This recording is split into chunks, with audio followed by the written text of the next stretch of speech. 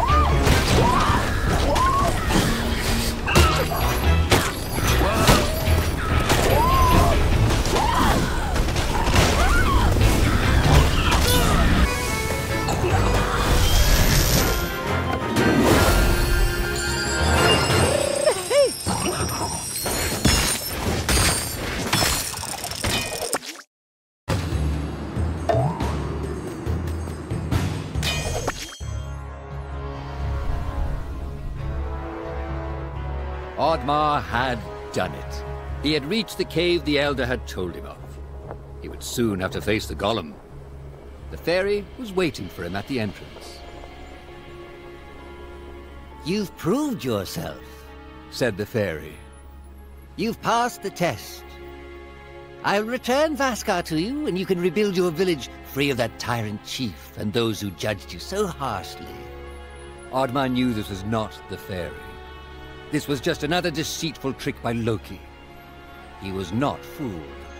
Loki shifted into his true form and menacingly said, "I guess my trick didn't work. You're not as dumb as you look. But then again, maybe the pig is the brains of this operation." With Loki distracted by the sound of his own voice, his guard was down. This was Oddmar's chance. Oddmar and his trusted companion charged towards Loki, but were quickly struck down by a bolt of lightning that reflected off Oddmar's shield.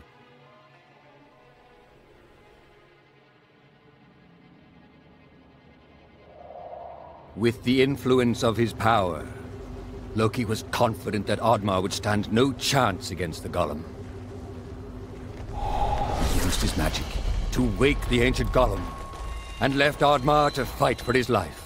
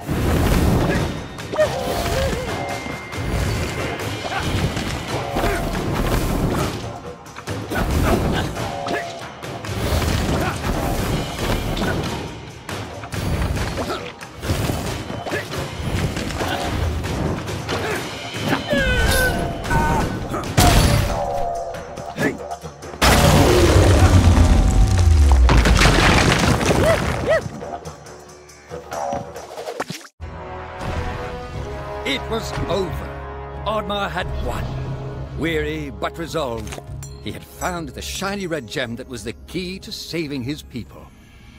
Oddmar held the key up high and waited for something to happen, but quickly realized he didn't know how to use it. Suddenly, a vicious band of goblins swooped down on Oddmar. He struggled to hold on to the key, but there were too many goblins. Oddmar was overwhelmed. They snatched the key and ran away. Goblins. Their treachery had no limits.